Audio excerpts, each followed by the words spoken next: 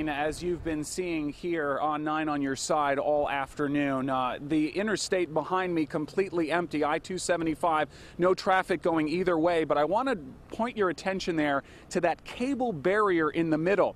In some places on the interstate, it's a classic concrete jersey barrier. Here it's a cable barrier, and authorities are telling 9 on your side reporter Tom McKee that this may have actually saved lives because this is intended to prevent a crossover accident, where as vehicles are trying to avoid the other stopped vehicles and the accidents in front of them in this chain reaction crash, they were stopped from crossing over to the opposing lanes of traffic. They are saying right now that at least one 18-wheeler was actually stopped by this cable barrier.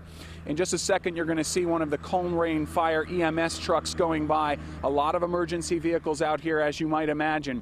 This is a classic chain reaction crash. Obviously, you can see the results from the video. What does that mean, chain reaction? It means someone panics in front. We don't know exactly what the initial cause, the initial spark, if you will, that set all of this off.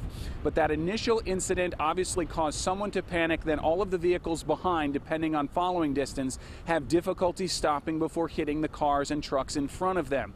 Add to that the whiteout conditions, meaning the drivers simply couldn't see the vehicles in front of them and that stopping distance, not knowing that they had to stop quickly before it was simply too late.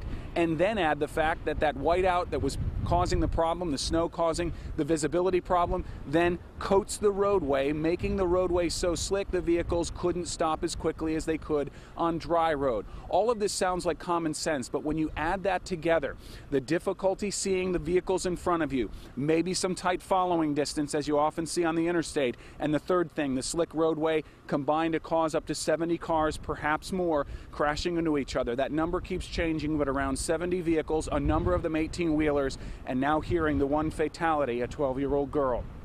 Brendan Keefe, 9 on your side, I-275.